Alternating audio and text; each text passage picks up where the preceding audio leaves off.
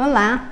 Hoje eu vou ensinar uma carne suína agridoce a pedido da Brígida, minha amiga. Parabéns pelo pedido, Brígida! Eu também gosto muito desse prato. Uma delícia! Olha só! Eu vou te ensinar de um jeito que você será capaz de fazer tão bom quanto aos melhores restaurantes. Eu sou Kayoko Takeda e neste canal falo de alimentação saudável, principalmente alimentos fermentados e probióticos, além de culinária oriental. Se você é novo por aqui, se inscreva, ative o sininho e dê um joinha, por favor. Se você já me acompanha, muito obrigada. Dê um joinha e compartilhe também. Nesta receita precisaremos fazer um molho agridoce, que é muito simples. Precisaremos preparar a carne, fritar e finalizar com os demais ingredientes. Caso você tenha interesse em dar seus primeiros passos nos fermentados e probióticos e usá-los em benefício da sua saúde, junte-se aos meus alunos e entre no curso online Probióticos para Iniciantes, Primeiros Passos. Nele eu vou te ensinar não apenas receitas, mas também vou lhe dar muita informação embasada pela ciência para você inserir os probióticos com segurança à sua alimentação.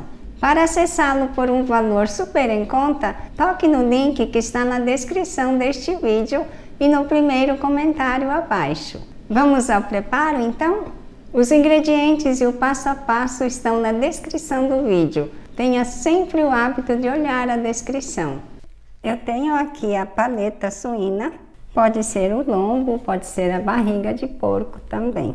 Com ingredientes que eu vou temperar essa carne: o saquê mirim, gema de ovo e amido de milho.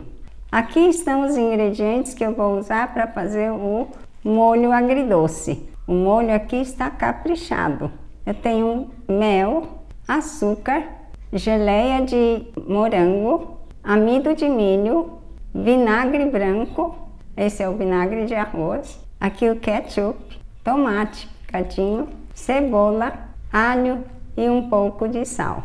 E para finalizar o prato, uma parte aqui é cebola, outra parte é abacaxi. Abacaxi cortado assim, desse tamanho. E acompanhando o shape aqui do abacaxi, nós cortamos também o pimentão vermelho, amarelo e verde, também em triângulos. Vamos trabalhar com a carne aqui.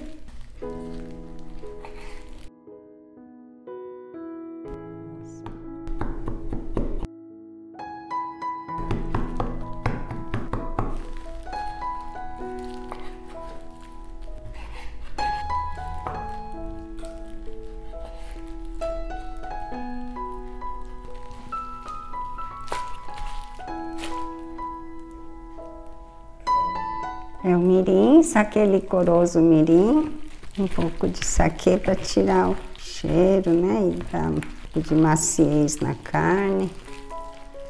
Gema, eles sempre usam a gema ou clara na carne. Ela sela a carne para não perder a umidade da carne quando frita, né, isso é importante. Ou a gema ou a clara, sempre usam. Sal. O sal e um pouco do amido de milho que eu vou colocar.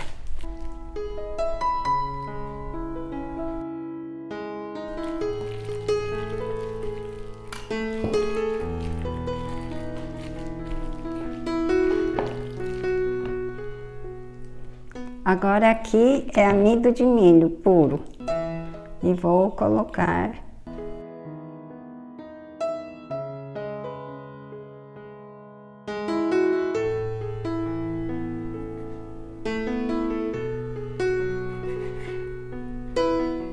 Eu tive que cortar em pedaços menores, que eu tinha cortado muito grande. Aí ficou melhor tem que ter prática para conseguir fazer isso bonitinho, redondo. Tá faltando prática. Tá ok. Agora vamos pro fogão.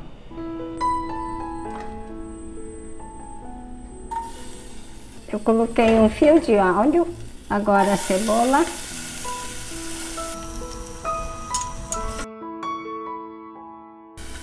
O tomate.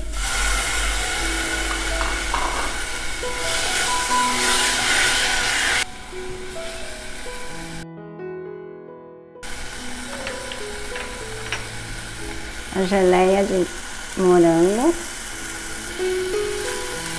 vinagre,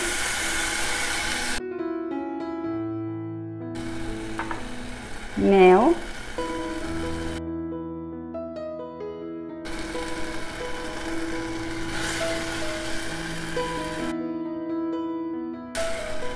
vou pôr água.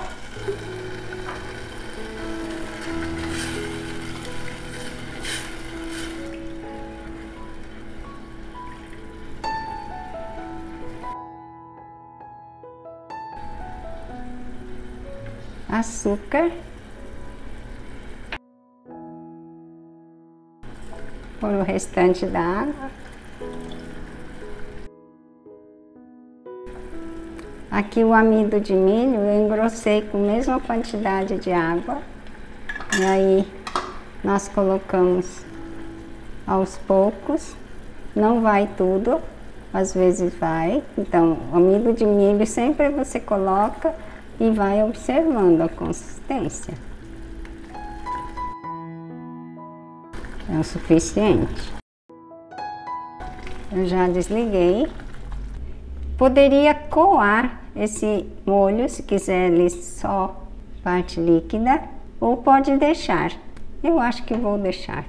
Então tá aqui, o nosso molho está pronto. E agora vamos aquecer o óleo aqui para fritar a carne.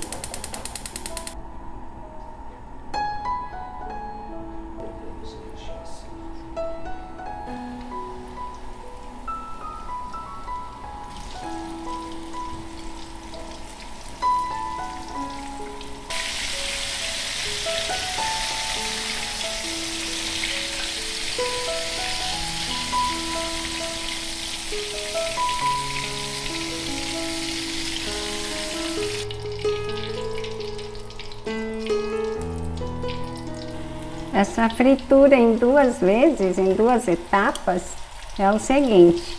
A primeira vez, ela vai para o óleo quente, mas não tão quente, e vai dar uma fritada, uma selada na carne por fora.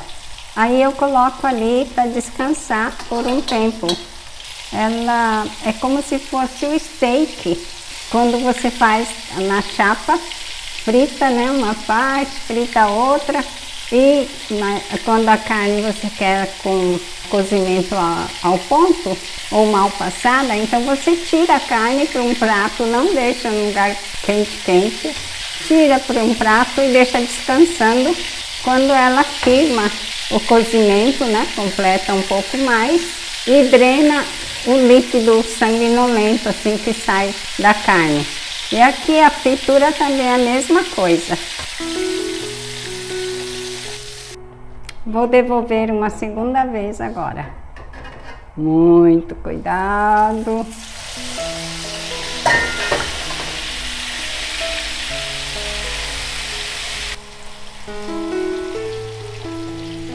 Já está bom.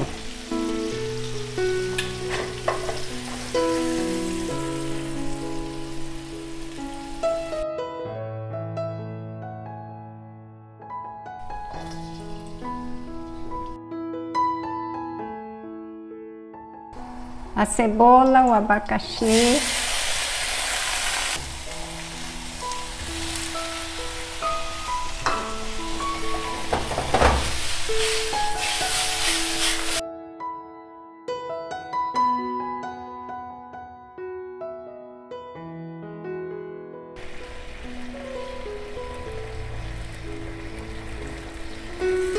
É muita carne aqui, mas não faz mal, vou temperar tudo.